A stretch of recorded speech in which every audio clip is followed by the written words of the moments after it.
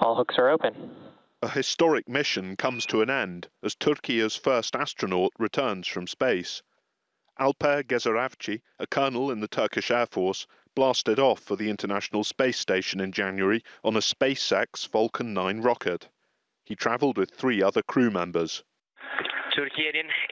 In the first manned space mission of Türkiye, as the first Turkish citizen takes a step into space, I would like to begin my speech with the words of the founder of our Turkish Republic, our esteemed leader, Mustafa Kemal Atatürk. The future is in the skies. Turkish President Recep Tayyip Erdogan followed the trip closely and spoke to Gezeravci following his arrival. With this critical mission, you have been an inspiration to our children and young people, and to our entire nation. I believe that our first manned space mission will carry the legacy of the travelers of knowledge, such as Fergani, Ali Kuşçu and Cezeri, one step further. With your journey, we have opened the door to a new era in space studies. How are you doing?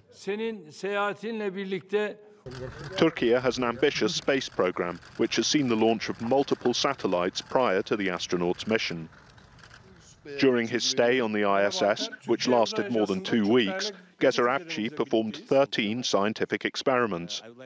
One experiment, developed by Üsküdar University in Istanbul, assessed astronauts' immune systems under microgravity. Another examined the possible use of microalgae species in life support systems in space. Gezeravci's return was delayed by a storm off the coast of Florida. He posted news of the delay on X and said he was eager to return home and share his discoveries.